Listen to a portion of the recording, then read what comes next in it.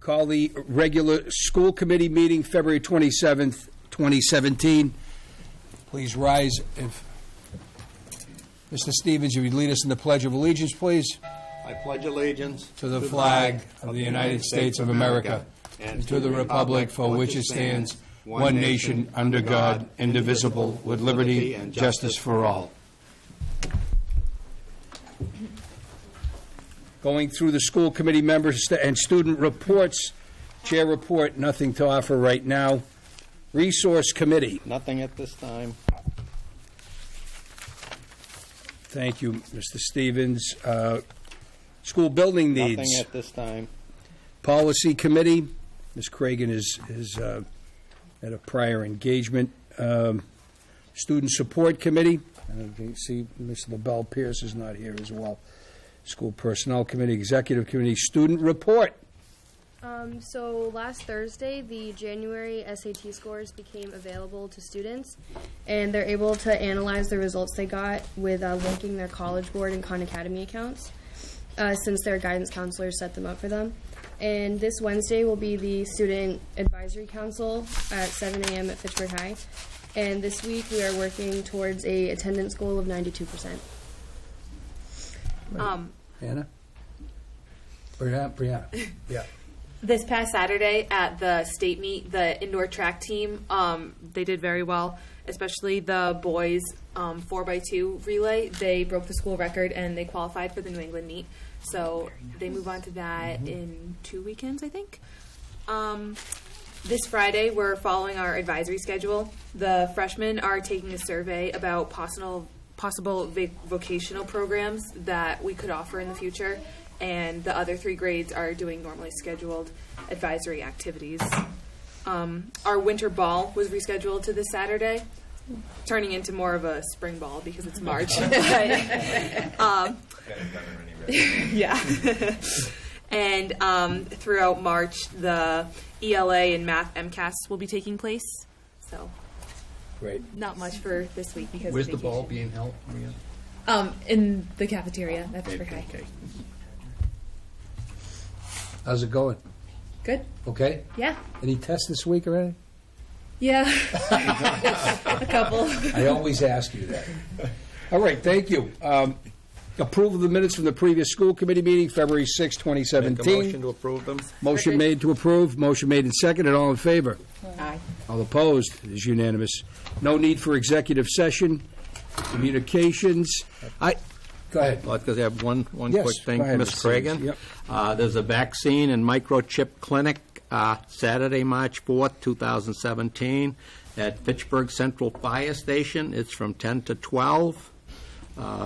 It's rabies shots, $5, the distemper and parvo shots, and $20 microchip shot.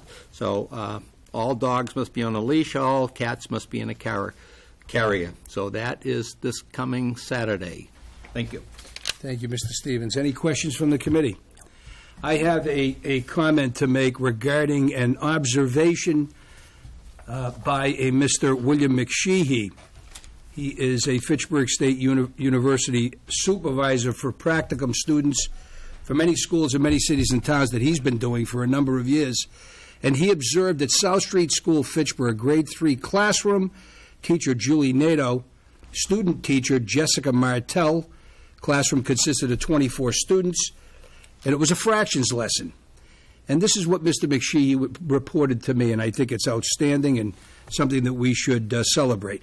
By far one of the best lessons I've ever observed anywhere, and I've seen many wonderful schools and classrooms. 100% of the students in this room were motivated and engaged in the process of learning a new concept with incredible enthusiasm, with a real sense of confidence throughout the entire lesson. There were so many aha moments, I actually lost count. These kids were excited and proud of what they knew and how good they were doing as active members of the lesson. They worked as a whole class, small groups, and individually and consistently on task and confident. The lesson was extremely well prepared, beautiful teacher-made materials, and a creative flexibility in giving real-life examples of how fractions are used and why they are important. This was a pleasure to observe. That's wonderful. Thank you, everyone. Now we're in the public comment section. Anyone wishing to make a public comment?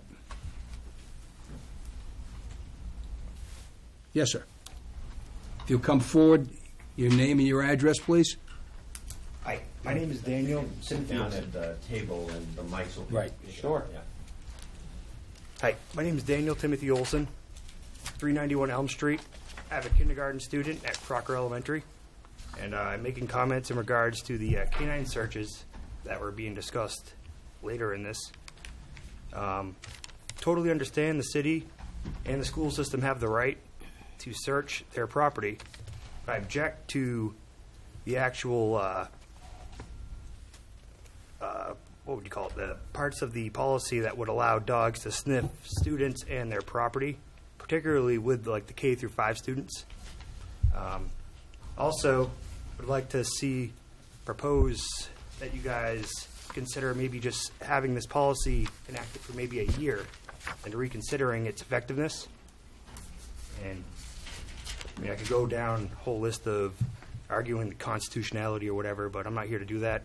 Just wanted to give my 2 cents and offer a compromise. Thank you, sir. Yep. I failed to mention, public comment is limited to 5 minutes. Anyone else wishing to speak?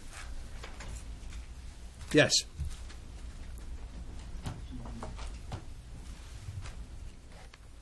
My name's James Farrell Jr. I live at 68 Highview Street. I'm speaking out against the proposal for canine searches in schools, primarily on the basis of a cost-effectiveness measure and the fact that they could be multiple more effective measures of finding drugs and other contraband within schools. I'd like to know what happened to simple community policing, building relationships with school resource officers and with students and staff. From what I'm aware of, there are far more pressing issues in the schools, such as general security. You don't need dogs to find weed or ecstasy in a high school or a middle school. Kids themselves rat themselves out. High school kids don't use their lockers. They keep their bags on them. They sit in class. Unless you're searching the classrooms, unless you're searching the students, you're not going to find anything. And by introducing canine dogs and what is essentially a lockdown procedure during the search, you are in effect treating these students like prisoners. You're confining them to a room, you're having dogs sweep hallways, and then keeping them in the rooms until the sweep is going to finish. I fail to understand how, in a high school environment at least, this would be effective. In fact, I view, in my personal opinion, it would reinforce later down the line a lack of respect of authority from teenagers and other youth if they're treated like prisoners in the public school system, where they're confined to a room, have their belongings searched on a periodic basis, and the fact that, well, there's much better, more effective ways of going about this by building relationships with the students through staff, the SROs, guidance counselors, principals, the whole line. And I think that's all I really want to say about it, is that I oppose it. It's not worth the money. It's not worth the time. Fitchburg does not have its own canine unit. As I understand, Leominster does. State Police does. I just failed to see the point. I think that's all I have to say on the matter. Thank you. Thank you. Yes. Good evening. It's nice to see all of you. I haven't seen you in a while. My name is Dolores Tibo Munoz, and I live at 51 Longwood Ave here in Fitchburg. I want to start off with a quote by Martin Luther King Jr. Our lives begin to end the day we become silent about the things that matter. I speak to you today as a mother of a child at Fitchburg Public Schools. She is at McKay, and she's in 3rd grade. As an attorney, as a former city councilor elected to office, and as your constituent, I am concerned about this canine policy, and I ask that this governing body not support this canine policy. It concerns me that this policy sends an alarming message to our children. I have been to visit prisons, and the atmosphere of fear is purposeful and used to dehumanize those incarcerated. These tactics outlined in the policy does just that to the school environment. I don't agree that this policy is about safety. That protects our children from drugs. It's the prevention and nurturing environment that I believe this district believes in and has taken positive steps to create. This policy will set that work back. It is a fact that there is a resource officer in the school that's supposed to build relationships and monitor the negative behavior in the high school in particular. And furthermore, there's security cameras everywhere. So why this policy? I have serious concerns about the search procedure and what are the protections of children being searched by adults. Can you imagine my 8-year-old daughter being barked at by dogs sniffing her and being patted down, being touched by adults? I just want you to imagine that picture of my 8-year-old little girl being put through that. Because I know that according to a UC Berkeley study, close to 80% of canine sniffs give false readings.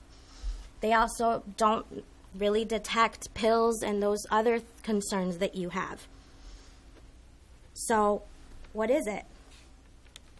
Parents are given notice, but that's it. I would want to be present, and if possible, have an attorney with me. From what I gather, not much consideration was given outside of the consulting with school administrators, staff, and police. It seems in light of that, the research that was so clearly found to be able to, for you all to come to this conclusion, was one-sided, and that doesn't seem like there was due diligence.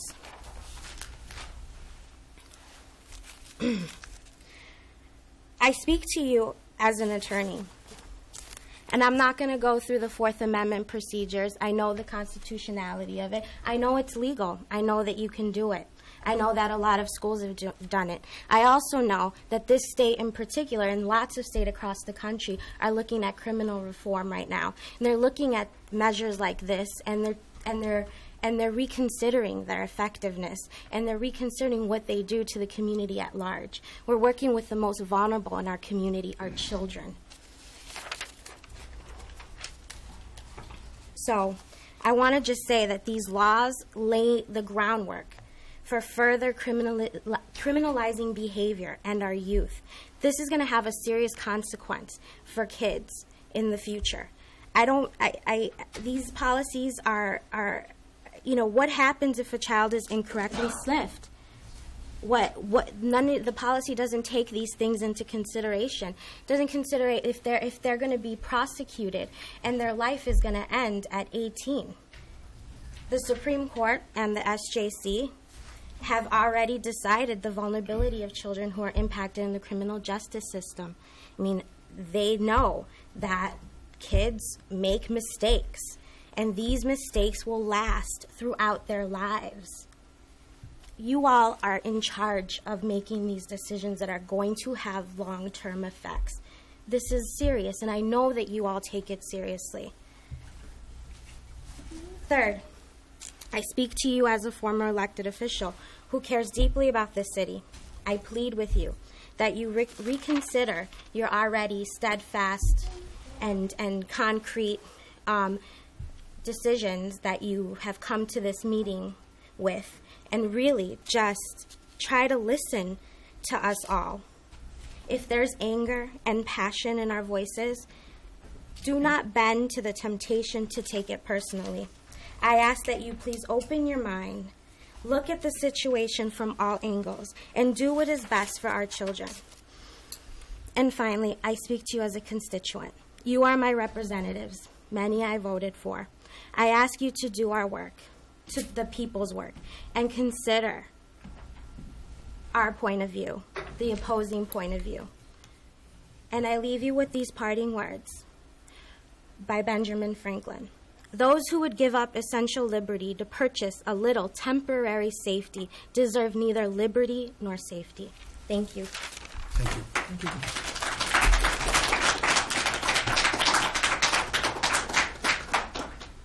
Anyone else wishing to speak? Sir.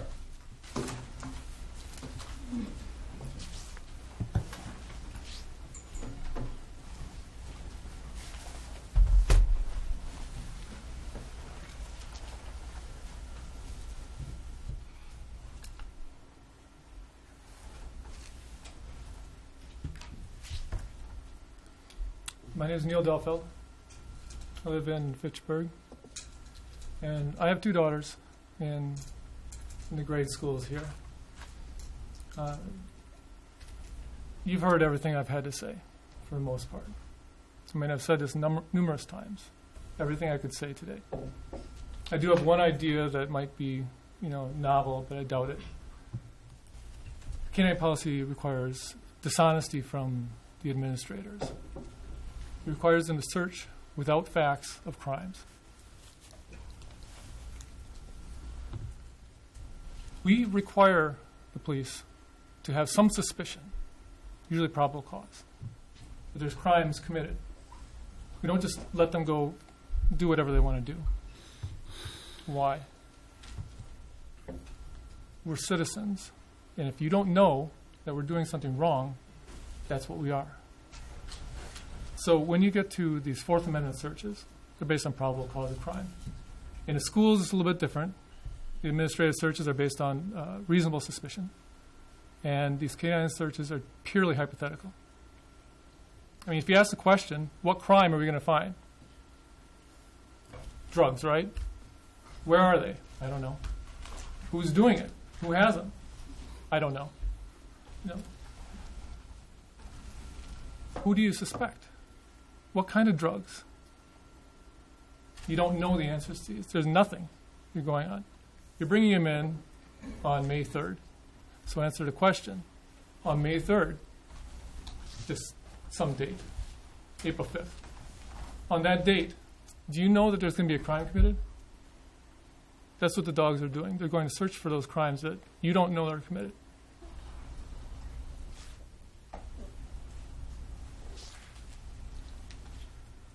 In general, this has never been allowed. You can't search the students. You can't search their bags. Not without reasonable suspicion. Not without some reason that you could explain to a judge or someone else. You could articulate what you're looking for, where you're going to expect to find it, who it is that has it. These dogs are different, obviously. You may not think this is all that terrible. This is just something new to Fitchburg.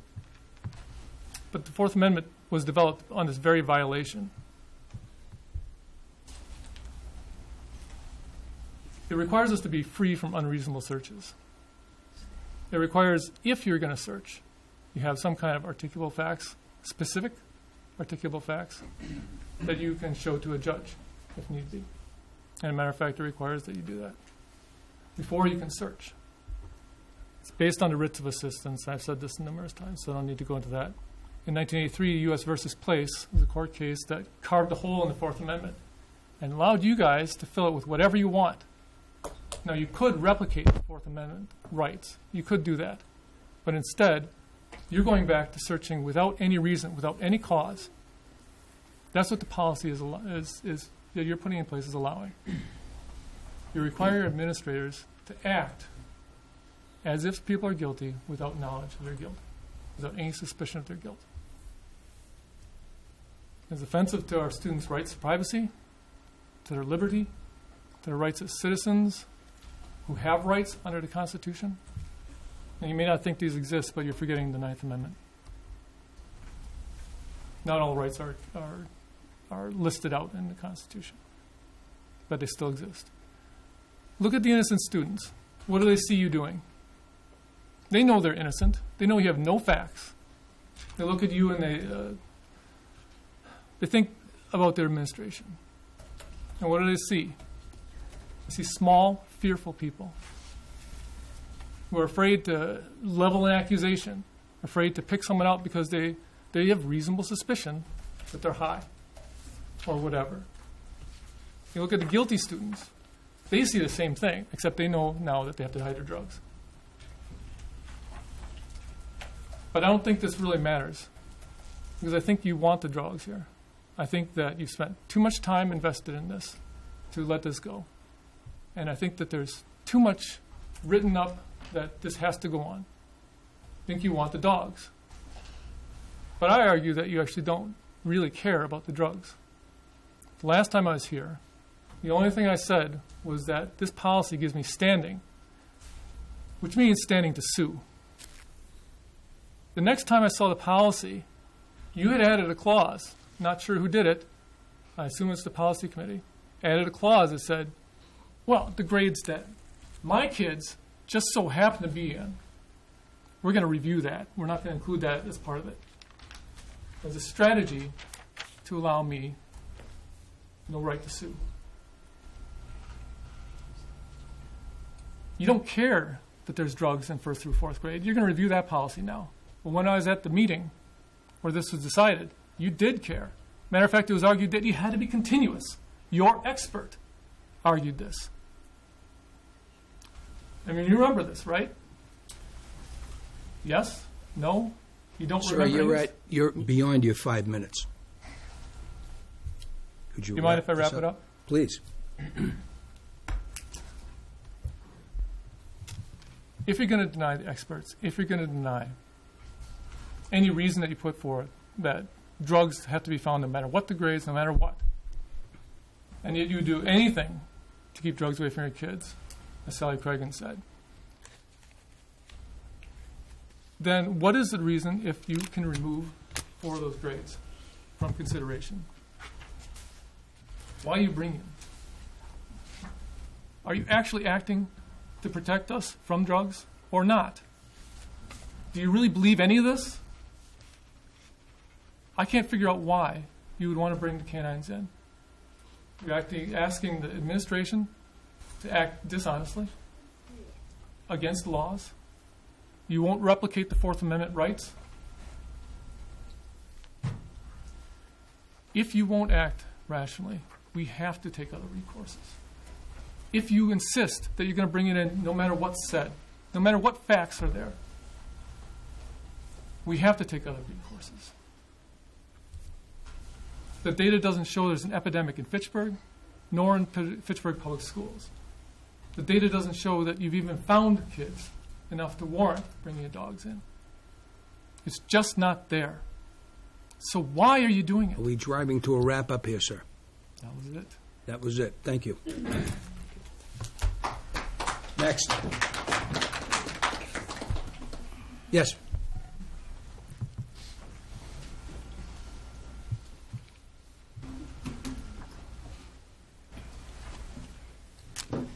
My name is Amanda Berg. I live on 105 Plymouth Street, apartment 32, Fitchburg, Massachusetts. I am a mother of 2 beautiful girls, and I object to canines going into schools and searching students.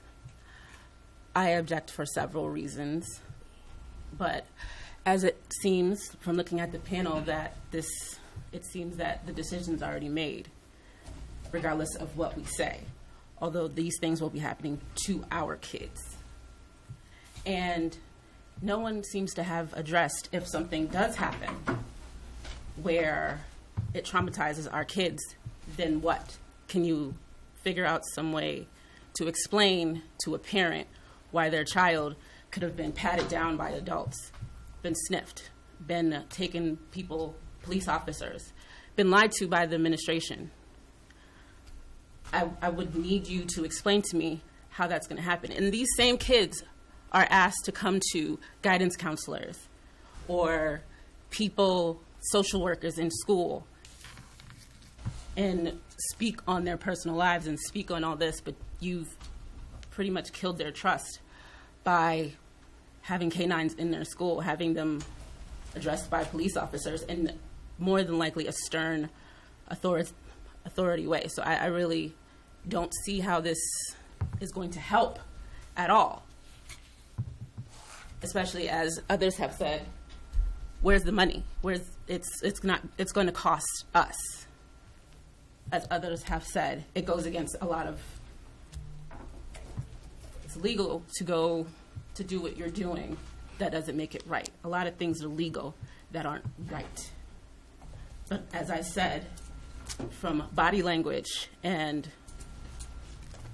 comments, the decision is already made. And we're speaking. Hopefully you hear us and are able to change your decision. This is our community. I assume that we are the people that pay you to work for our community. So hopefully you look in the best interest of our community. Thank you. Thank you, ma'am.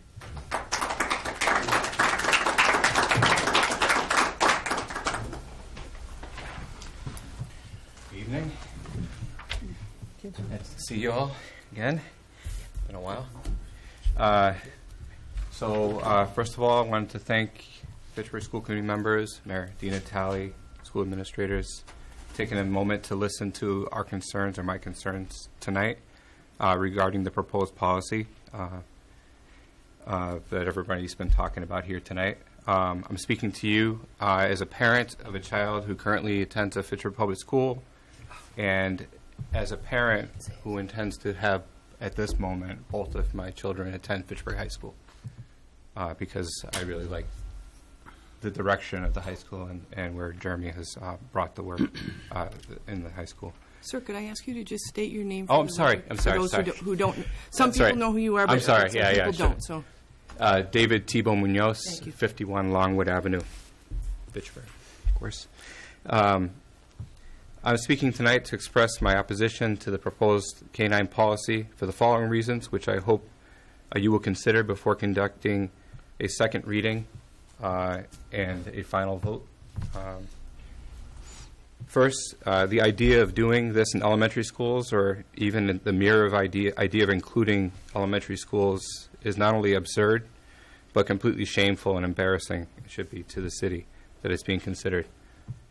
My eldest child, who is currently an Applewild student, and my youngest child, who still attends Fitchburg Public School, expressed on more than one occasion how their school already feels like the military, quote, or a prison, quote. Schools should be places where students want to go, where they want to and can learn. Second, regarding Fitchburg High School, there are about 1,000 students there, but only a handful of drug dealers. We already have a full-time resource officer at Fitchburg High School whose sole job it is to police the school.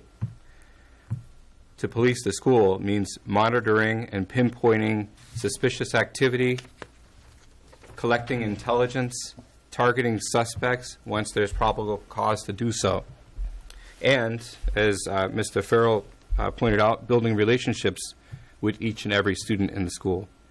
My experience as an educator has been that when students trust you, and this is also alluding to what Ms. Berg just said, those who are not doing anything wrong will voluntarily give up their peers that are doing something wrong and share information with the resource officer or administrators that's helpful to an investigation of any wrongdoing.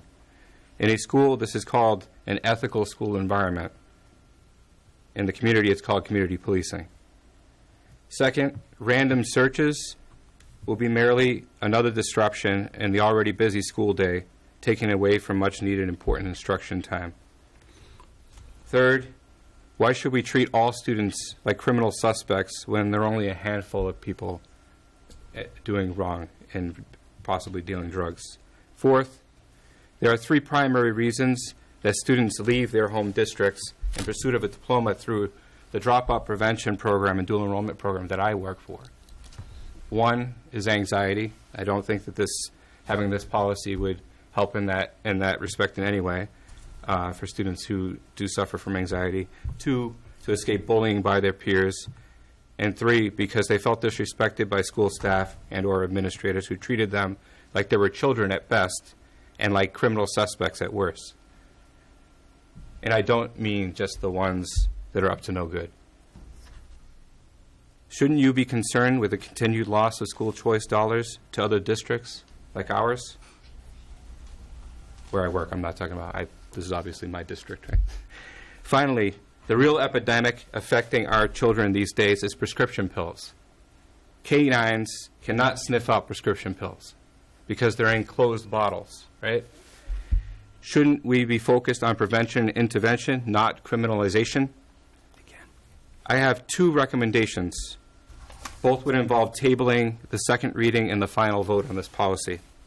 First, when I was a school committee member and the policy committee chair, not so long ago, we eliminated a 1971 policy which addressed drug addiction and outlined procedures for getting students into drug treatment.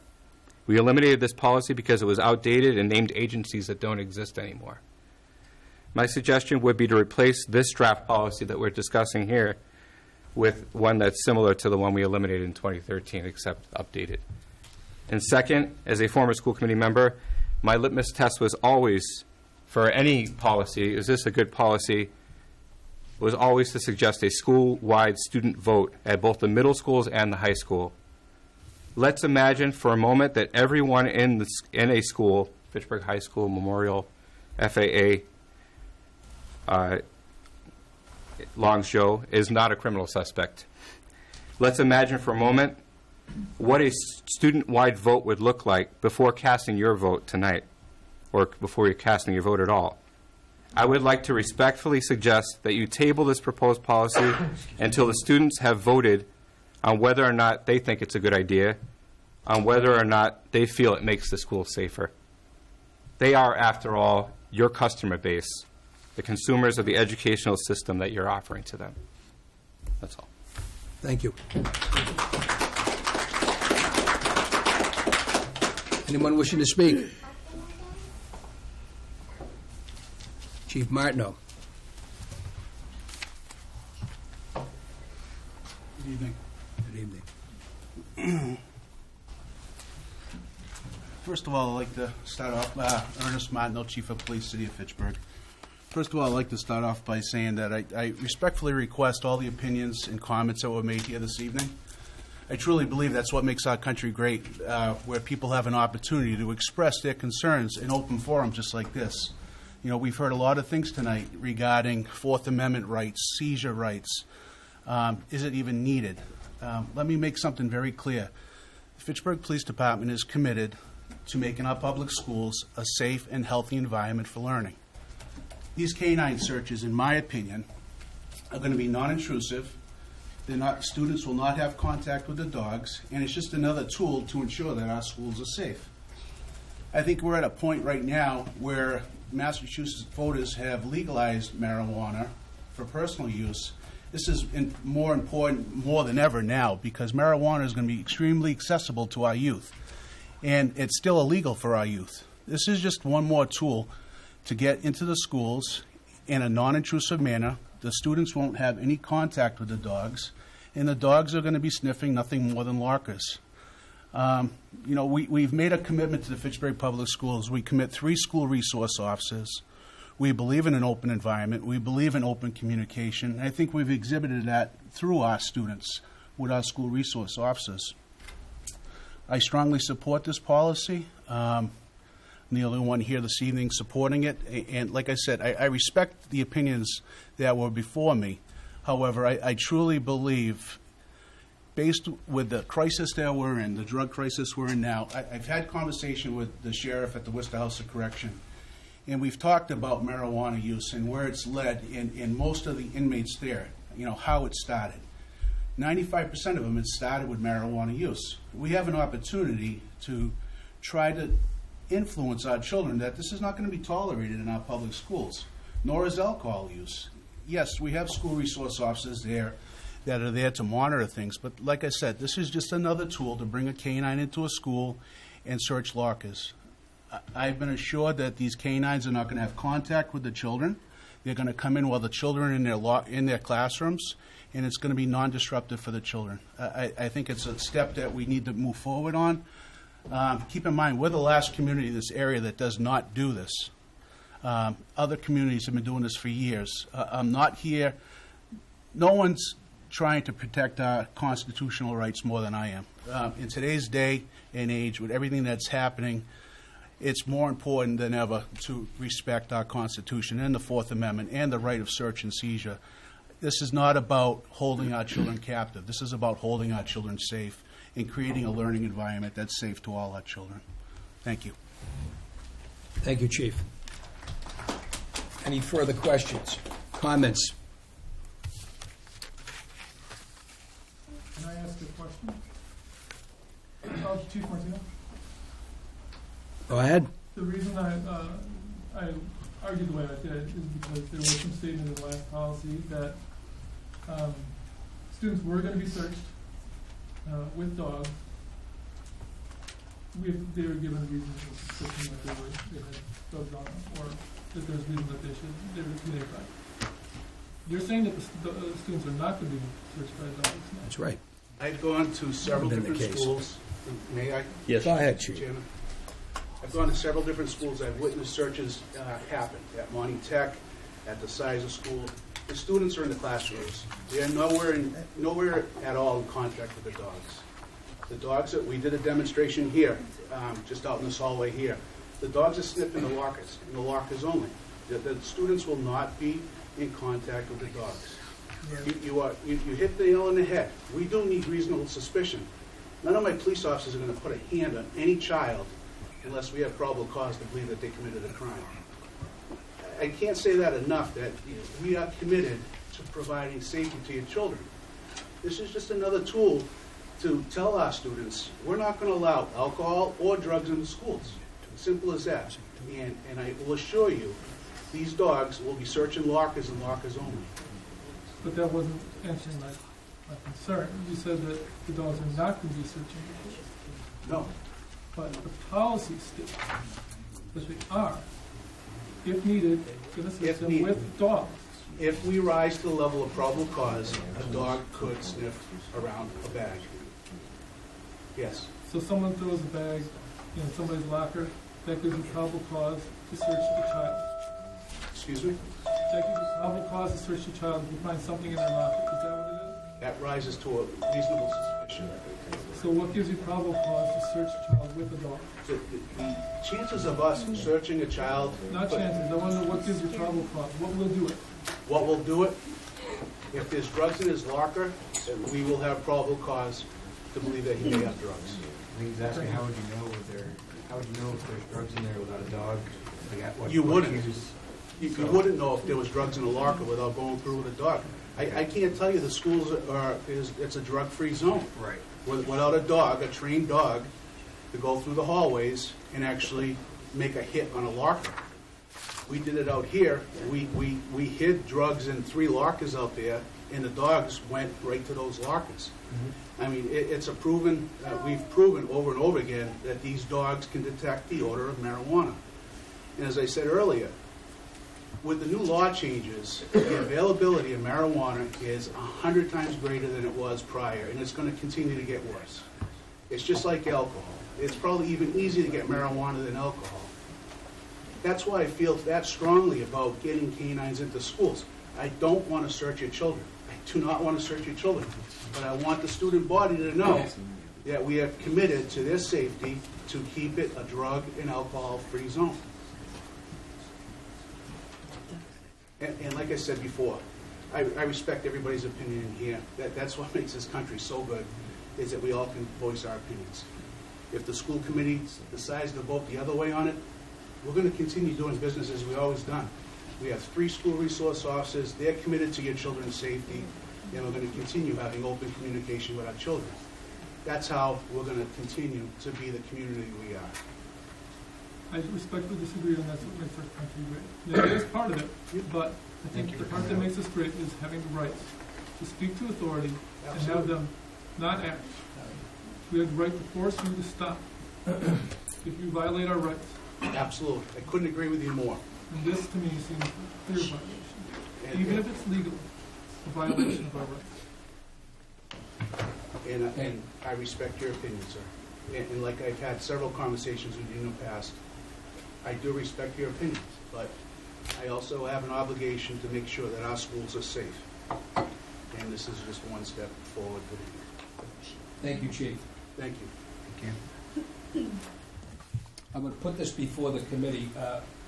My recommendation is we table the vote on this evening for none other reason than the fact that we're missing two key individuals of the committee, one being the chair of the policy committee. So it's my recommendation and my motion that we table policy item 5718 on its second reading. Do I hear a second? Second. All in favor? Aye. Aye. Thank you.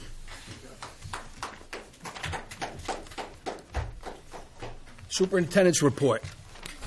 Mr. Ravenel. Okay. Kim Cochran. When all of you hear the word librarian, you probably have, like me, there's this image of the woman in A Wonderful Life comes to pass.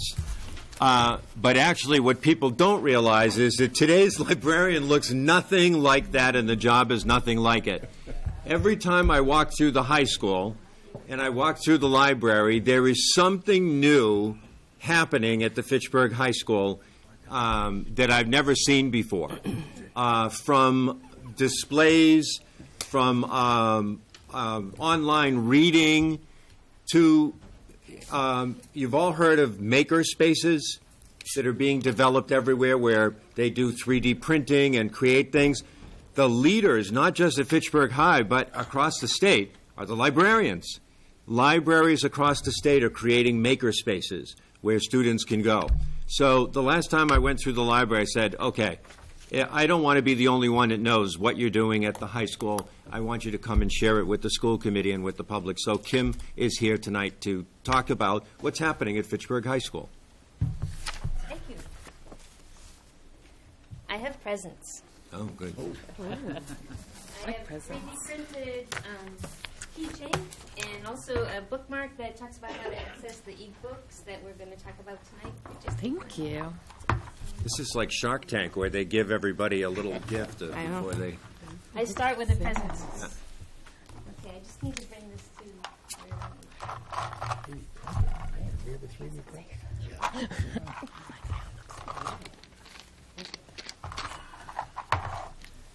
So this is basically my life at the library. I'm working with students on a regular basis, and the cartoon at the bottom is sort of the librarian theme song. It's a cartoon that talks about the fact that the internet really isn't the answer to all of our questions. A cow, that's impossible. The cow is caught in the spider web, and then it says, no, it's on the web. It must be true. These are the things we deal with on an everyday basis in the library. Up in the right-hand corner, that's I'm working with a classroom that has come up to do some research, many of whom had never been in a situation where they had to conduct research before. So it's all brand new to them, and we start right at the basics and get started from that. I'm going to just walk through the collection, the initiatives we've taken on, and what we plan to do in the future, and some outreach. As fast as I can. So I'm not sure if I can stand and do this. Yep. Can you, everybody hear me? Yep, everyone can hear you. Thank you. So the first thing I did when I got to the high school last year was I had to establish what was in the collection and what needed to go and what needed to stay. I have found many books that were checked out to my parents and to their parents. So my grandfather would be 100 years old, 115 right now, and his name is in one of the books. And my uncle, who's 96, his name is in one of the books. So there were changes that needed to be made, and I have started pulling. The kids don't really want to read those archaic tomes, although I have trouble letting them go, I have to admit. So I'm being very selective. We have some very rare and important books in that collection that I'm setting aside for Ken Gloss to come look at, and maybe we can raise some money for the district that way someday. I'll talk to Bob about that someday. in addition to the items I've withdrawn from the collection, we've had hundreds of books donated since I've been there. The Red Raiders Lending Library came with dozens of boxes of books of fiction and some nonfiction as well that we have incorporated into our collection. And they were all much newer than what was there on the shelves already. So the students are already accessing those. We also have other donors who have seen articles about the library in the newspaper and have stepped up and said, I can see that the library is really active here and would like to help. So they've donated all kinds of materials. In addition, we have lots of art activities in the library. For one, we did a workshop on book art. I happen to do those three in the corner there in a previous job that I had, and I brought all that to the high school, and the kids, of course, jumped right on it, and we had a nice workshop last year doing that. And on the right-hand side, you can see the new 3D printer, and that is actually a new 3D printer. It just came about a month ago to replace the original one. And that has really received a lot of activity. The one that's in the library has sort of been designated for everyone to use, as opposed to the one in the science department, which is really for the STEM students to access. So anybody in the whole school who wants to try out the 3D printer is welcome to do so, and I can coach them, help them find different patterns to do or help them design their own. You can see on the bottom, there's one of those keychains that you all have. Then next to those are the coins that we gave out last year at graduation, because it was the 150th graduation. On one side it has 150, and on the other side it has the Red Raider. That took a very, very, very, very long time, but it was worth it. All those students really enjoyed it. And then I made the tag beside that to go on the new Kindle bags that you'll hear about later. So each of the Kindles is numbered. And then the last is a basketball that I made for a teacher. But students are the ones who are really doing it. They took theirs with them. When they print them, they take them and go. So I don't have anything to show you that they did, only what I have done. But we have several students who have really stepped up and are excited about using it. And they're going to help me teach other students how to use the 3D printer. And I'm hoping that will be part of our makerspace eventually. Since I've been there, there have been a huge increase in library activity. It's been wonderful to see. Just between September and February last year, we had 972 books go out. And this year, in that same time frame, we've had over 1,075 books go out. And on the flip side of that, I've had many more come back than when came back last year, which I think of as a great thing. Then in the next column, information literacy classes. These are times when I work collaboratively with different teachers in the building. They bring their students up to the library, and we work on different research projects. Or, as you can see, I'm trying to influence information literacy and digital fluency, the standards that we have in Massachusetts. I try to impart that information to the teachers and to the students as we go along. We have an accelerated reader in the high school now, and I'm sort of the person who's coordinating that with the teachers. I keep track of all the student passwords, and I make sure everybody can access the program to take the test and run the quizzes.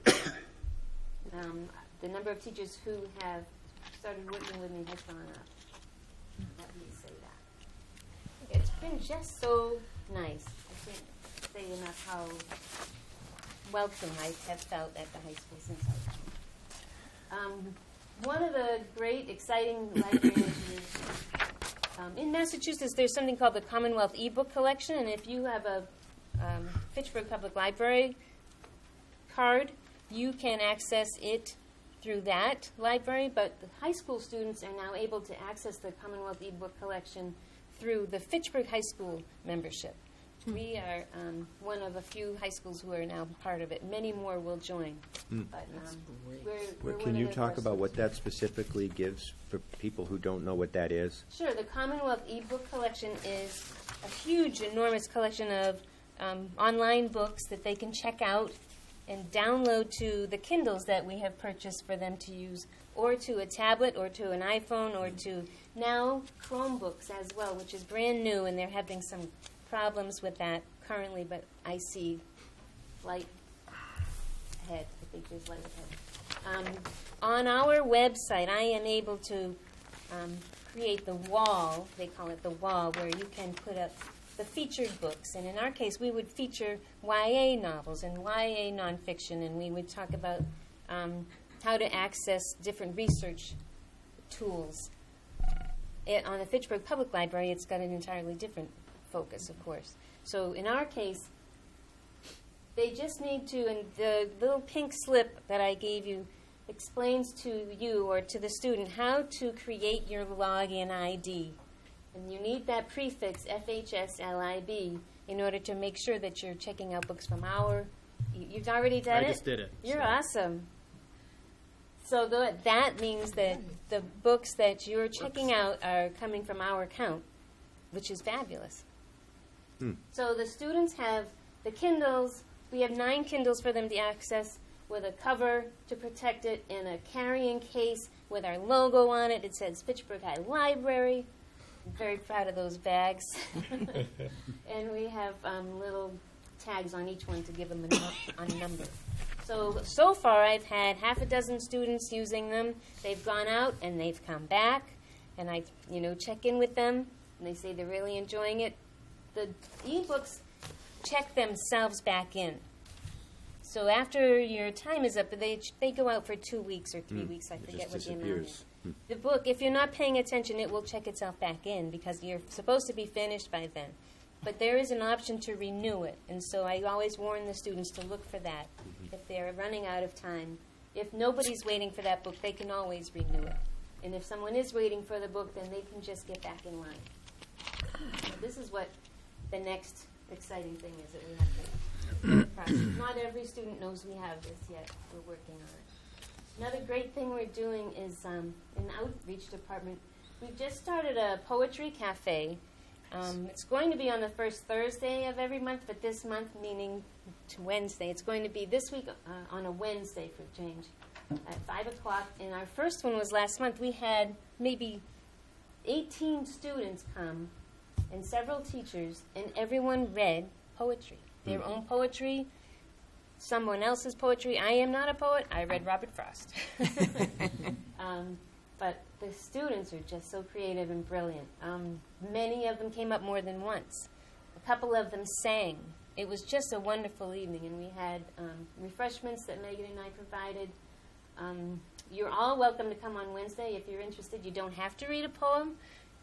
You can just sit and enjoy. We decided not to run it as a poetry slam because that's kind of competition, and we weren't interested in that. This is really just poetry sharing. Share your ideas, share your creativity. We had students from across the grade levels, across the very diverse group of kids we have, and they all had a great time. So these are other things we do for outreach. I personally am involved in the library media specialist job alike, so I meet with other librarians in different school districts. They meet every month. I go when I can, as often as possible. So Shrewsbury and it's the one that begins with an A down there. I've been traveling around to those meetings, and it's been wonderful to hear how other high schools are running their libraries and how we can collaborate to bring more resources to our kids. We were just selected to be part of the word-of-mouth marketing program, which is run by the Massachusetts Library System. We're going to learn how to market the libraries, not just public, but school and business libraries are taking part in that program. And the liaison from the Mass School Library Association to the Mass Reading Association, and what that has brought to Fitchburg is we have students who've recorded videos of themselves talking about how much they love to read and what it means to them to be able to read. And that video is going to play up on the screens at the Massachusetts Reading Association conference in April. Very excited. We've also I've contacted all the other people in libraries in the school district, all the other library staff, and we've started group emailing questions, how do you do this? What's the best way to do that? How do you find supplies? Just trying to help each other in all the libraries in the district. That's very important to me. I really want to reach out to the other libraries, and because I have about 1,000 years of experience in libraries, and I can really help. I'm a trustee at Fitchburg Public Library, so I already knew all those guys before I came to Fitchburg High, and we have a really close bond. I go down there and get books for the kids at the high school all the time, and bring them back checked out to me. But we also have had a huge amount of library cards issued through the high school classes. I will sign them up at the high school, go down and get the cards and bring them back to the kids at the high school. And we've, Carlos Garcia's classes several times. A lot of our second language learners have gotten library cards for the first time in that way. That's one of the things we're doing. And here's the future. I'm sure you've all been in my library. That big blank wall will not be blank much longer. Jeremy gave me permission to find a grant to get a mural created for that wall. And we're going to have 3 panels that are representing different facets of Fitchburg history. And the students are going to work with a professional artist. We're going to have those 3 panels up on that big blank wall, and it's going to really pop. It's going to look great. We received a Mass Cultural Council grant. We had applied for $4,700, and we got, I think, $1,600. So now I have to scramble and find the rest of the money in order to make this happen. But I'm sure, so far, everything has been fabulous for me here, so I'm sure something great will happen. We're also doing a poetry cafe in collaboration with Fitchburg State University and Fitchburg Public Library, which is going to take place on April 27th. Again, it's the same idea. Everybody's coming to share their poetry, music, but in this case, it's a 3-way collaboration, and it's exciting to us to be able to work together that way. Just started this week. We just started the News Literacy Project pilot. It's a virtual classroom. It's a 4-module program with 12 lessons altogether. On how to be news literate. That is, how to evaluate this whole fake news concept. It's what librarians have done since birth, basically.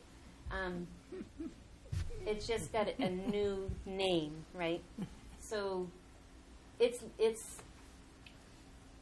information literacy. But this program, it'll be an online opportunity for me to reach out to kids. They will be able to access this program online as well as face-to-face if they choose to. I can run it as a hybrid. I can run it entirely online. I haven't figured out yet how we're going to do it, but we were chosen as a pilot, and so I'm hoping to reach out to some social studies teachers and English teachers and get that out there. Learning Commons, that's what my future. When I next come here, I'll be asking for help to get my Learning Commons going. We really want, see that table at the bottom with the screen at the end? That's the group study table. That's what they're going to see when they get to the colleges. That's everywhere now. They're not going to see a library like ours. They need to be able to have flexible seating. They need to have group study resources. They need whiteboards everywhere to write on. And they need the maker space. They need that creativity there in the library. Our 3D printer is step 1. Getting rid of the rest of the reference section over there, just not all of it, but part of it.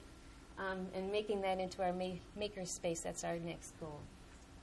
And P.S. I do need to work on the strategic plan for the library. Other than that, thank you. Great, thank you. If you have any questions, I'd love to. Thank you. Okay. Thank you, Ms. Carter. Questions?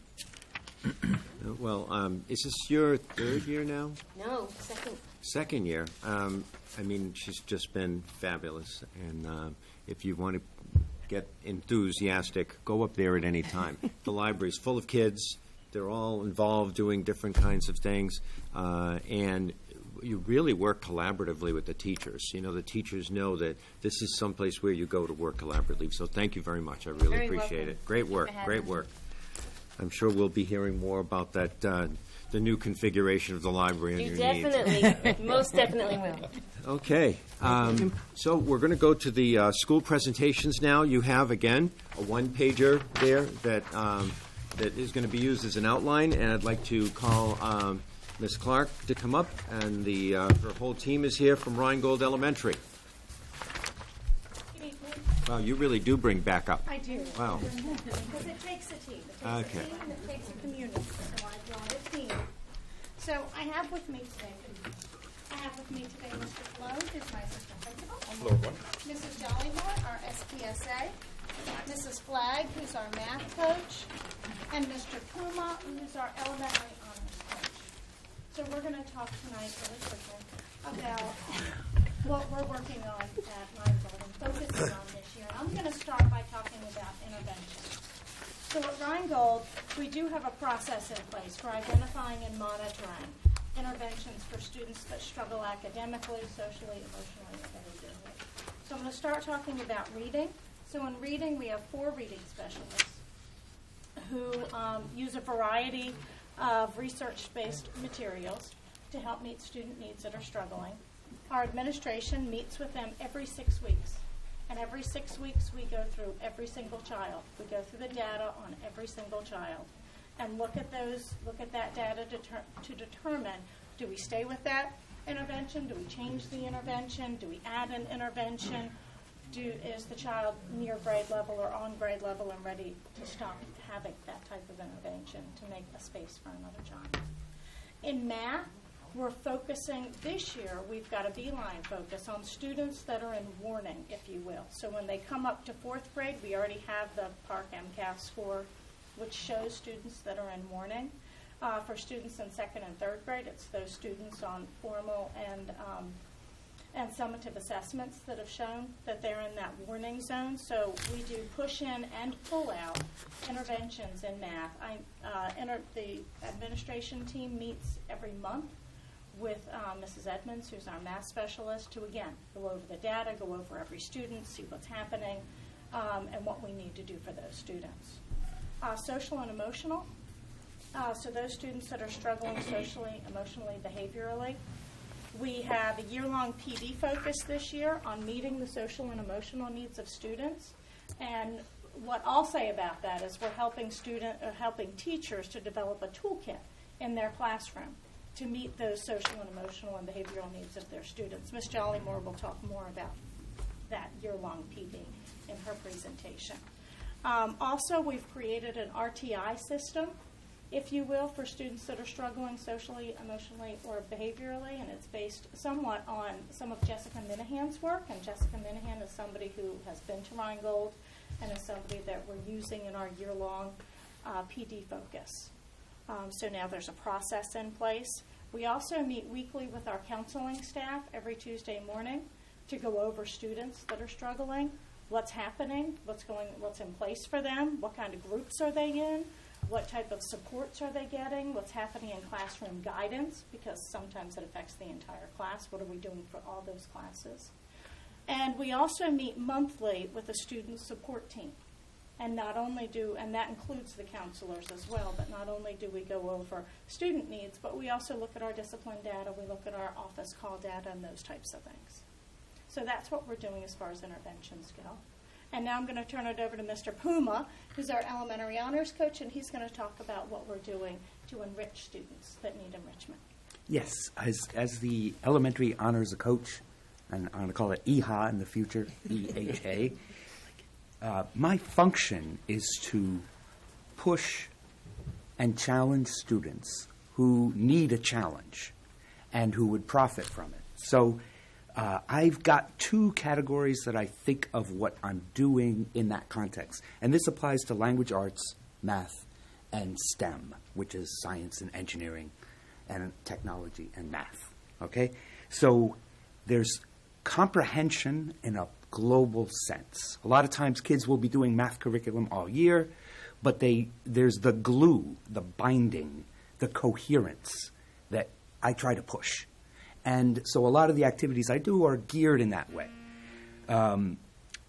To get people to achieve and reflect their advanced skills in the context of an assessment, it's really good. That's one dimension. The other is the depth of understanding. When you come to literature, the way your educators are familiar with this Common Core. It's like graduate school pushed down to the lower grades. That's my succinct assessment of that. So when you approach a book like Because of Winn-Dixie, which is pretty universal, you all know the book, a really good question to get kids to talk about is, the father, at some point he says, no dogs. And then within 5 minutes of listening to the book, she's convinced him, yes, it fits my criteria. You should have a dog. Okay. So this ambivalence turned into growth is a theme. And 3rd and 4th grade kids can talk about that. And that's part of, to illustrate my function in terms of language arts classes, that's a good illustration. And then they can start to see that theme in other places in the book. So it's kind of rigorous discourse, which will hopefully help people score advanced in some sort of standardized test that has to do with levels. Okay? It's all a blur to me, but I think we're heading in the right direction. So I try to be entertaining. The kids appreciate it, and now I get feedback from middle school kids writing letters about, I like Mr. Plummer, he was a riot. And then I say, I hope they learned something. So similarly, math and science activities kind of push opportunities for constructing coherent comprehension of the curriculum covered in the grade. So if you want a whole lot of letter C words in one sentence that makes sense, that's it. Okay? Finally, I kind of like the way this fits with what Martha was saying earlier, the groups of students. We've identified another subgroup, which is a group that's been brewing. And a lot of times this students, former ELL students, who think really well but don't necessarily score well on standardized tests, that would tend not to get into EHA groups because we're using assessment criteria where it really helps to do well on certain tests. So we've got a initiating group, which are students that have that sort of high-level thinking potential, but need more formal academic discourse language. So vocabulary and ways of talking academically. I think I've done 2 minutes.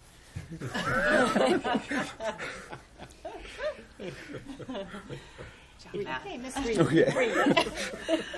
I'll be talking about meeting the social emotional needs of our students and maybe some teachers. It all makes sense. Okay. At Rheingold, the staff has been working together to face the needs of our students head on with a lot of understanding, compassion, and respect. We started last summer. Our instructional leadership team met over the summer as a group, and we did a lot of research about children in poverty, studying the work of Eric Jensen, who wrote the book about children living in poverty. We learned more about anxiety and behavior from Jessica Minahan. She wrote the books Behavior Code and the Behavior Code Companion. She looks a lot at anxiety and gives insight on how and strategies on how to work with children in our population. We continue to reference all of her books, her 2 books, as well as Eric Jensen's. From the summer, and Jessica Minahan came in, and she's consulted with us, and she came in and actually talked to the staff. And she's a big guru on social, emotional, and behavior. And she gave the whole staff a lot of insight on students that come from trauma and anxiety. So from there, each monthly professional development session has been based on improving that knowledge and skill and providing our students with emotional and behavioral supports.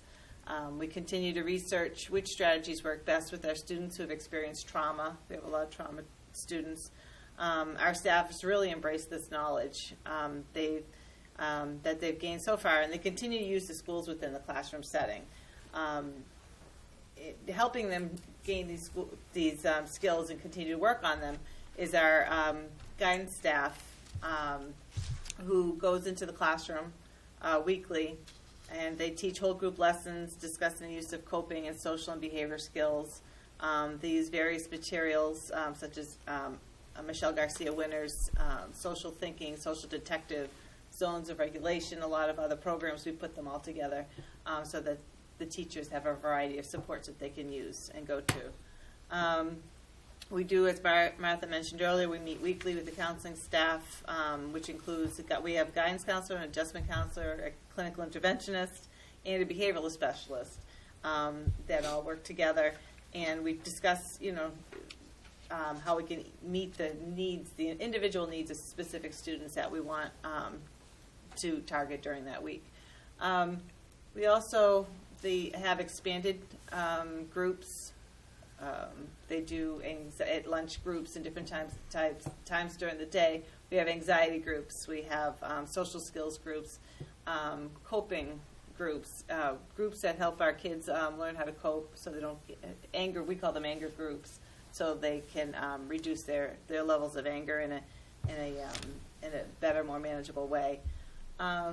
We also have therapy animals that come in to visit some of our children who've been identified with significant social emotional needs, and Fiona's my favorite. She's a Great Dane. And it's really great to have them come in, and the kids really respond well to those visits. So as we continue as a staff to work towards increasing our knowledge in the social emotional field, so we can provide the most appropriate and effective strategies to help our students. Mr. Cologne. I'm Gerson Cologne. I'm here to talk about student school climate and culture. I think one main thing that our admin team really pushes for is communication with our staff and making sure that we have open lines of communication. And some of the ways we accomplish that is we have monthly climate committee meetings where faculty and administration sit down and just talk about what's going on in the building, what are the issues. Once again, keeping those lines of communication open and that transparency to make sure that we're all on the same page and providing those powerful learning experiences for all of our students, but at the same time having a good time and creating a positive workplace to exist in. We also have bi-monthly meetings with our union representatives and with admins where we sit down and we hash out our issues, and once again it's all about communication and all about conversations and really working collaboratively to problem solve any issues that we may have that might be a stumbling block to our school climate or our culture. We use lots of strategies to recognize students and staff. We have the Road Runner of the Month. If you take a tour through the Rheingold, and you're welcome to any time to come and take a tour, you can see our Road Runner of the Month board where students are recognized by staff for their accomplishments. We have Wednesday student shout-outs where staff can nominate students for accolades that Mrs. Clark reads over during the morning announcements. And on Friday, we have staff shout-outs where students can actually do the same for faculty and staff, where they can acknowledge those teachers that go above and beyond or just really make them feel happy. We have monthly grade level morning meetings where, once again, creating that culture and that shared idea of beliefs where we all get together and exist as a whole grade.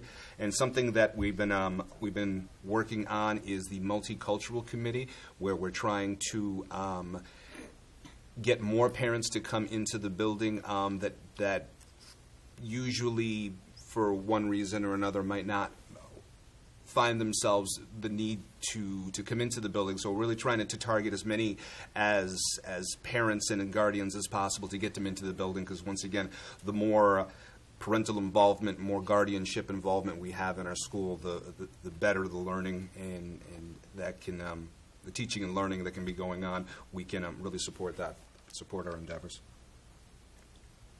Okay, I'm Joanne Flagg, the math coach.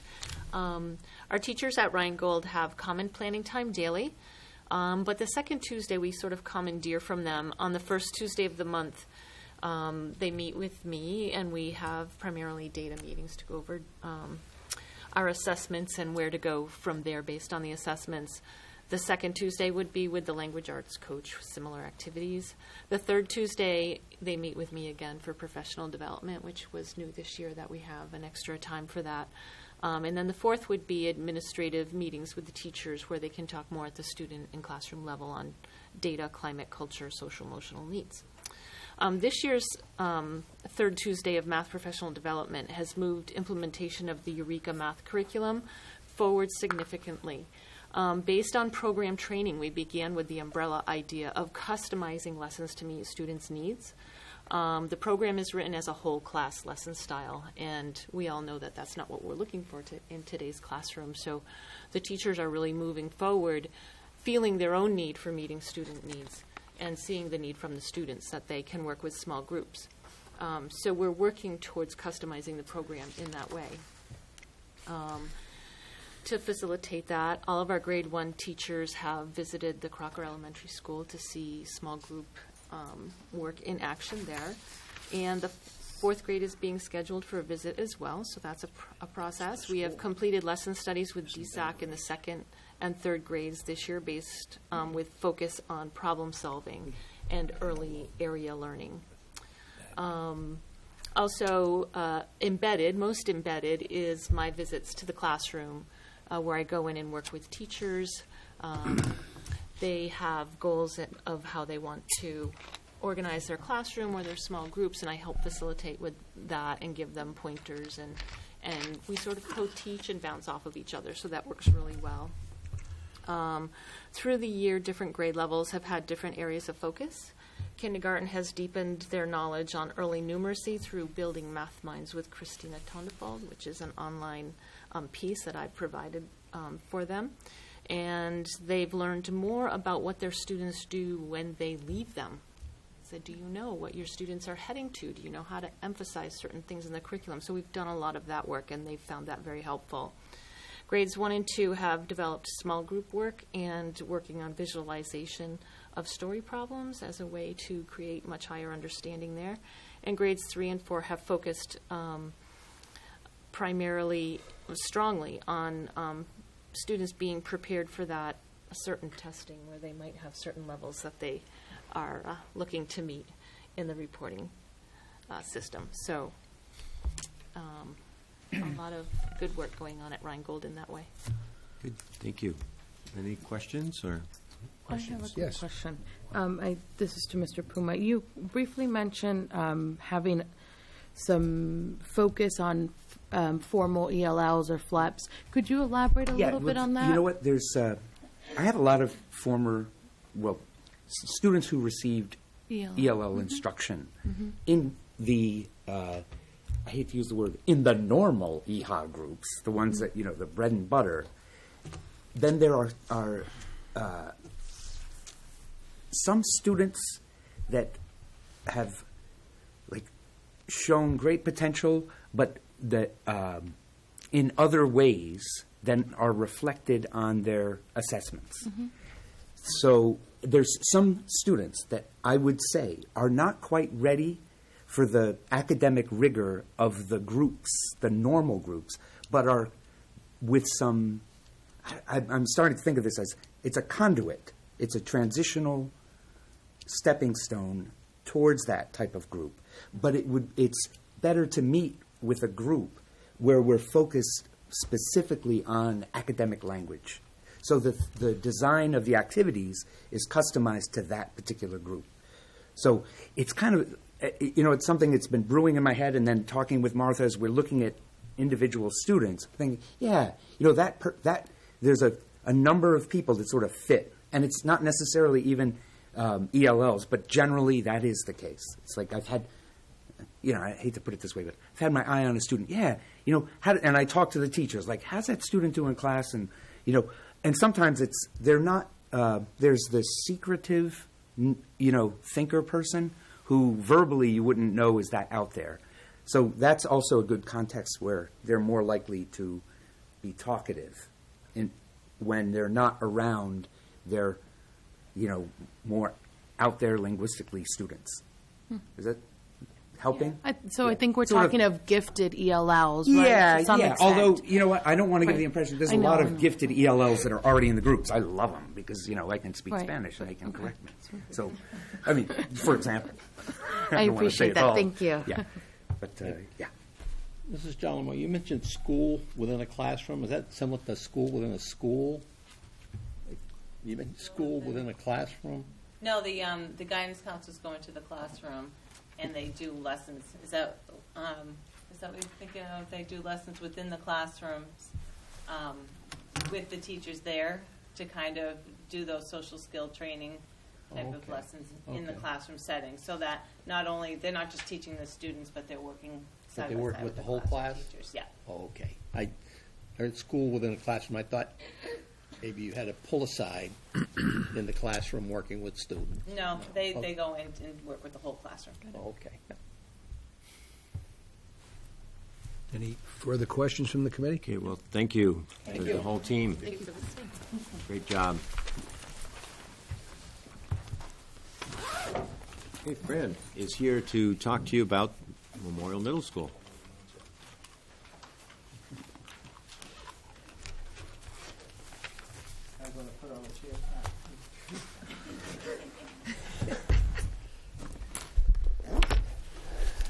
Good evening. Evening. If I could, you have your one sheet, I'd like to start by talking about some of the things that are new this year for us as opposed, because it's no secret that our SPED subgroup has been challenging over the past couple of years. So one of our big expenditures this year, and Bob knows exactly how big, is to the CAST UDL professional development. And that's going on a couple different parallel tracks. There's the whole group instruction where they're coming, their fourth time will be this March, half day. And then there's also a pilot program through the Mass Academy, the Focus Academy, that's going on at the same time. So universal design for learning, I guess the analogy that made the most sense to me, she was talking about the front of the school. She's saying if all your students arrived and there was a snowstorm and Andre hadn't canceled school, and the janitors had to come out to clear the steps. A lot of times you would think, well, let's clear the front steps so that most of the kids can get in, and then the kids that need the ramp will clear that afterwards. She was saying, clear the ramp first so everybody can get in. And that's kind of the idea of UDL. Anticipate barriers to access to the curriculum, build those into your lesson plan ahead of time so that everyone gets access to the curriculum. So that's kind of what we're working on. And the pilot groups are doing something a little bit different. They've recognized certain problems, and they're from different grades. And then they've set up about a hypothesis. This is what we're going to do. We're going to track data, and then we're going to see what the results are. So it's going to be kind of like your peers have a problem with the same students that you have. This is what they're doing, and this is the results. So that there's a wide variety of things in the UDL toolkit that teachers are already using. We're hoping to get to more of a standardized process where it's tested in the field, not just in the field in general, but in the field here with our type of kids. So that's something that's very exciting. We were pleasantly surprised by the number of things that we're already doing. And I think that's true throughout the district. If you talk about differentiated instruction, there's stuff that people are doing. It's world-class stuff already. But to see it in a coherent manner is something that we're trying to get to right now. I think probably the most promising aspect of it is getting teachers to recognize that you can get at the social-emotional piece of it through UDL and combine academics and SEL without sacrificing any of the academics. So one of the things that we've been working on is components of a lesson, and obviously there needs to be some sort of assessment or exit ticket in there. So one of the instructors from CAS said, well, what if you ask your kids one of your exit tickets, how hard did you work today? Or what was a barrier to your learning today? That would be some information that you would get back as a teacher. That's not strictly academic, but would help you design that lesson. So whether it was a grouping or this happened and I couldn't concentrate or I didn't like the book or this type of stuff, those are all information that you can use to plan again. So that's one of the things that we're very excited about, and it seems to be going very well. The evaluations of the PD have come back very strong. Some of the clubs that are new this year, one of them is the Civil Air Patrol, which is basically like an ROTC, only involving the Air Force. So we're starting slow. We were fortunate that we were able to be included in the Worcester cohort. So, because normally you need to have a minimum number of students to start the program, which we would not have met at the beginning. But because we're combined with them, those numbers are combined. So every Tuesday evening now, that gentleman, the commander, comes over here. Our students dress in their uniforms, and they go through their program, and they'll be going to a summer camp in Worcester. So it's gradually catching on. It's one of those things that we hope as we see kids in their uniforms and we start like maybe at a home basketball game, they're doing the color guard or things like that, or leading the pledge during the morning announcements, that it'll grow.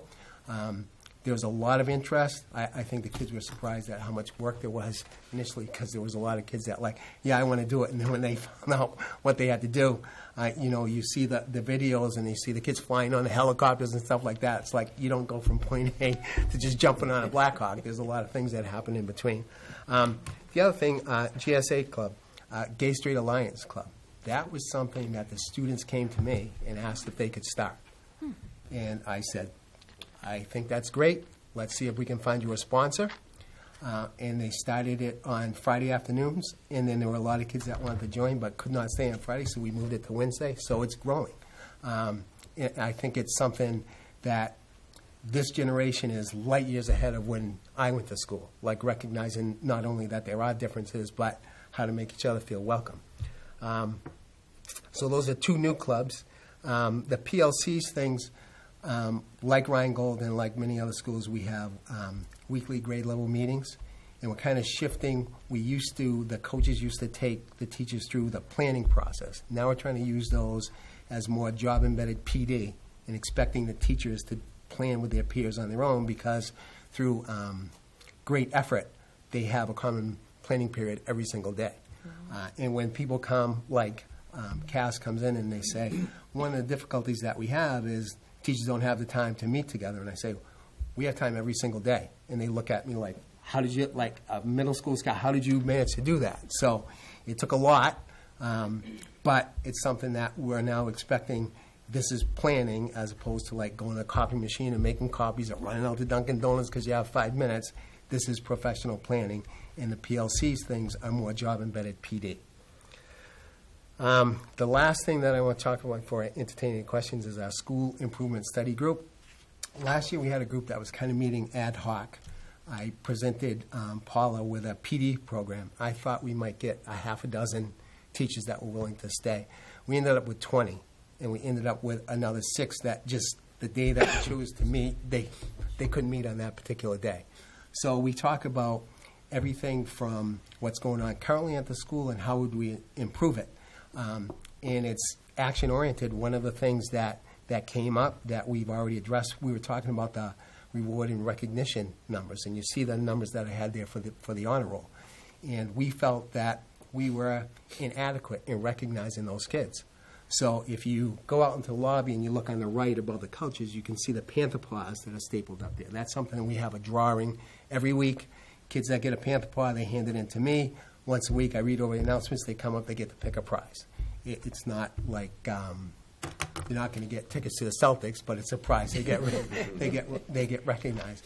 We also took these kids who made the honor roll, some form of the honor roll, and special and high honors. We had a movie for them with free popcorn. And then the kids that made any form of honor roll, we had a treat for them at lunch.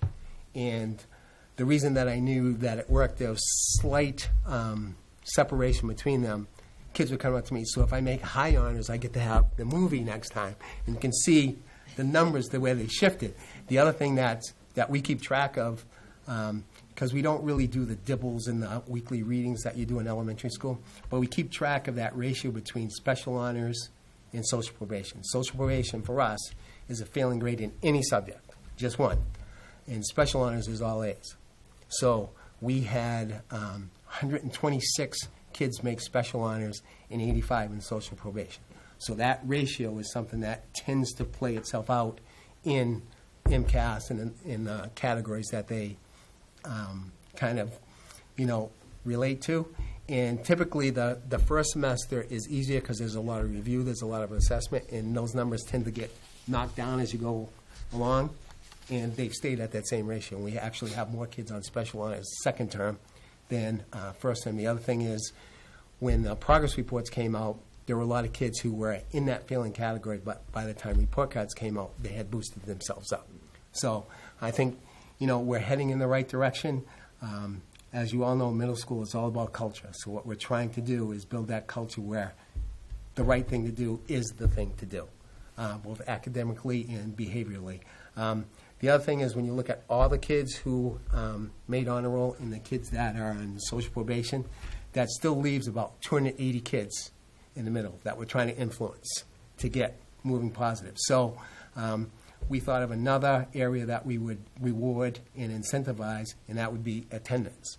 And we found out that as of 100 days, we had 44 students who had no tardies, no absences. So we're going to do something for them as well, so that the kids were saying, you know, I might not ever make special honors, but I can come here every day, I can get here on time, and I'm going to get recognized for that as well. So we're constantly looking at ways to kind of build those positive habits, recognize them, and get kids to strive for them, so that that's the normal thing to do. Good summary. Questions? Yeah. Questions? Comment. Yes. Yesterday, Fran, I had lunch with a very good friend of mine, a young woman named Tara Sweeney.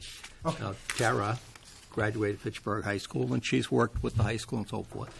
And Tara, I guess she's kind of on the road to be an astronaut. I mean, she's in that pool, Yeah. and she's a pilot. You know, it might be somebody. She's willing to come in and speak. She would Absolutely. speak to, and I could get you her number, and because she's on some project where it's a 747 where it's all pressurized, where it's like being an astronaut, pressurized cabin, and they go up, and it's like weightlessness, and Yeah, perfect. she's looking to take that one of those trips to outer space. Oh, yeah. And she's in Fitchburg frequently. Oh, okay. And I'm sure she would be willing to come and talk to your kids. You Absolutely, know, that would and, be that just would give be them great. a little more. One of the things that we haven't completed yet, we're also working with Jeremy at the high school for a Yep. mentorship program, Yep. where we're going to have kids from the high school come down and work with some of our kids, and hopefully get them community service hours. So the start and dismissal times are close enough that may work for us. So that's kind of in the works, and this would certainly fall She would right be. into that. I talked with her about mentorship. Yeah. With some of, I think it's something you've talked about with mentors from former graduates and what they're doing. Yeah. And she would be willing to be a mentor. Oh, that would be awesome, yes. So I'll be in touch. Okay, Yeah. great. All set? Thank you. Thank you. Thank you very much, Thank you. Fran. Yeah. And Craig Shalthrough and Jen. Jen's not here about the Washington trip. You know, I mean, Remember, I used to say, his invitation what's that to like? school was the first one in the It's middle. like, But you're it's here, it must be the Washington trip. Yeah, next month. Phil Sweeney's one. Good evening, everyone. It's always nice to be here batting cleanup on a... I like your metaphor. So just a quick summary of the work that we've been doing at Longzhou. You know, we were identified, and this turn the clock back a little bit to the end of last year, we were identified as one of the schools statewide with high suspension rates, and that was a serious concern for us as well as our school community. So we started meeting at the end of last year to really look at and discuss what we consider to be some of the issues with our suspension rates, and then how to solve those problems, obviously. So we identified three main areas to be a focus for this year: building community, and that includes both our adult community as well as our student population; improving school-wide communication; and then bringing back some fun to middle school, which is always an important thing. So our theory of action basically was, if we can create and sustain a strong and positive culture, that students are greater engaged in their academics, more engaged in the school community, and then that will allow us to lower our suspension rates. So looking at the first semester this year's data compared to last year's data, I'm proud to say that, you know, we have reduced over 60% in both our in-school suspensions as well as our out-of-school suspensions. And part of this really is a reflection of greater understanding by us as an administrative team. We are sticklers for documentation. Everything that takes place with us and between students and between adults gets logged into our X2 system, whether it be a journal or a disciplinary referral. And just working with the state, we did find that we were over-documenting in some instances where students were spending a short period of time in an in-school suspension room for a break, and not even being in there for more than a half a day, but we were recording that. So part of it was a learning process for us, which Jen was instrumental then in passing on a lot of that information with our professional staff at the beginning of this year and really taking a look at our discipline numbers from last year and how to improve that for this year. So in terms of building community, this is the third straight year that we kicked off the year, going off-site with our entire adult staff. That includes paraprofessionals, clerks, and all of our teachers. And we had it professionally facilitated by a group. We were outside. It was a beautiful day, knock on wood. We're 3 years running, 3 perfect days. But the focus for that was team-building activities around communication and around looking at our own biases, potentially, of why we might be looking at discipline or looking at behaviors in a certain light. So we thought that was a very effective day. It really helps unify the staff and build that positive energy, which is so critical. The other pieces to that, much like Martha was stating, the work that we've looked at through book studies with Eric Jensen and understanding our students, the effects of poverty, how to engage students of poverty. And this kind of piggybacks on work that we've done from several years ago with the Ruby Payne work around understanding the framework of poverty. And secondly, really looking at the Jessica Minahan work in understanding behaviors and understanding ways to look at behaviors differently. And I think that was probably a critical piece for us as in understanding how to manage our classrooms, but really taking a look at understanding why students were doing what they were doing and what proactively can we do to address that. So that really gave us some solid work at the first few early release days. It was really focused on those 2 book studies. Jen is now facilitating an additional book study where I think you have 22 participants in the Jessica Minahan work. So as Martha talked about, the identification of anxiety and some of the stressors that children are dealing with and how that may manifest in behaviors within the classroom. And they're really looking at, our coaches are instrumental at working with we've got, in the last 2 years, we've had 12 new teachers.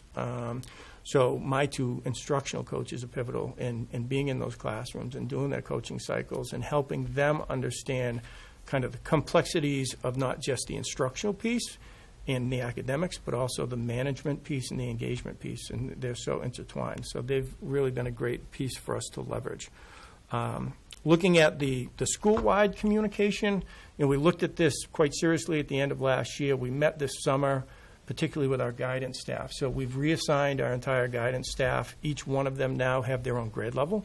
They will move with that grade as they move from 5th grade to 6th grade to 7th to 8th grade. So we'll have a really nice kind of a historical perspective on where students were and how we can help support them over the course of their time with us.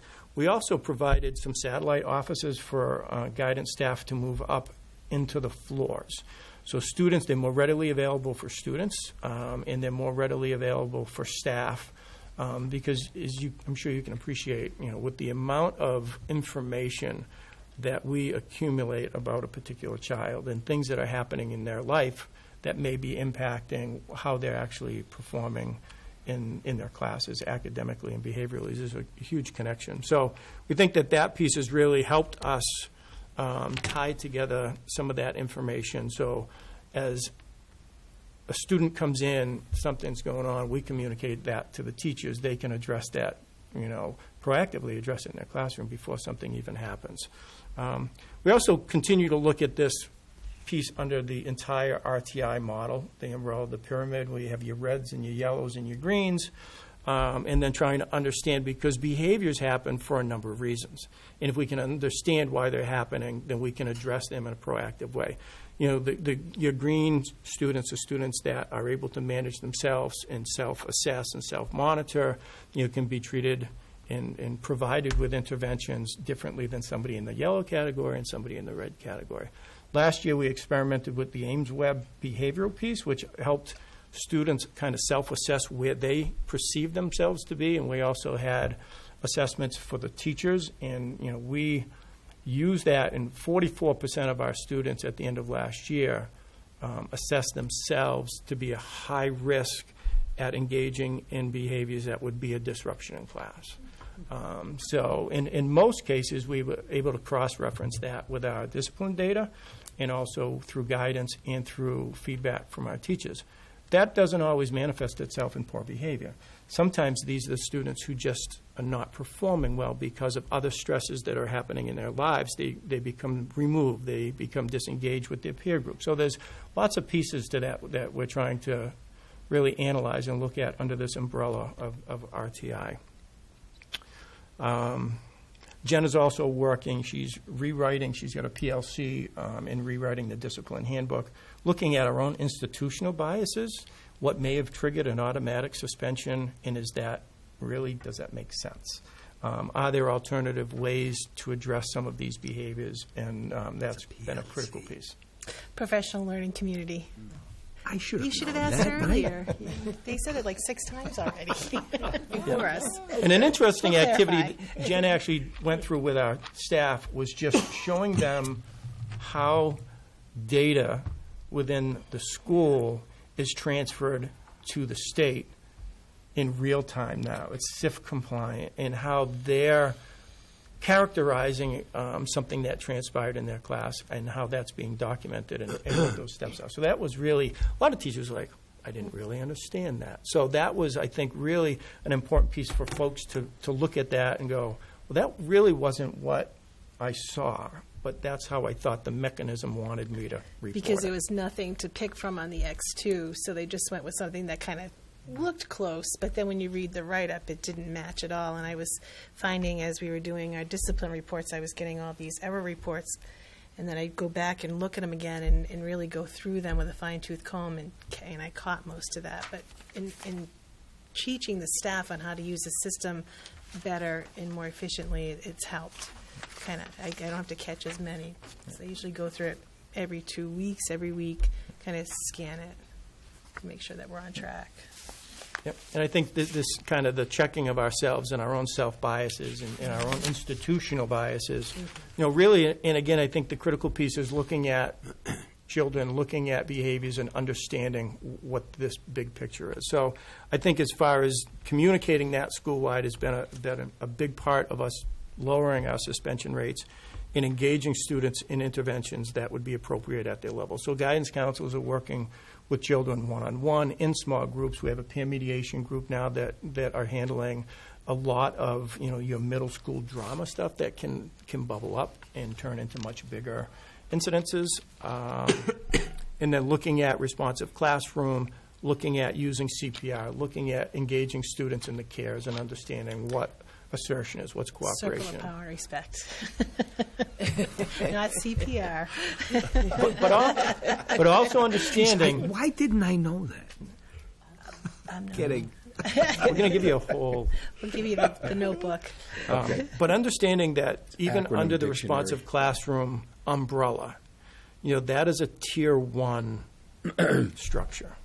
So your students who fall into that tier 2, into that yellow, and into that red, that is not enough support to provide them to be successful at the place where they are at that particular time. And we know that middle school can be up and down from 1 week to the next, 1 month to the next.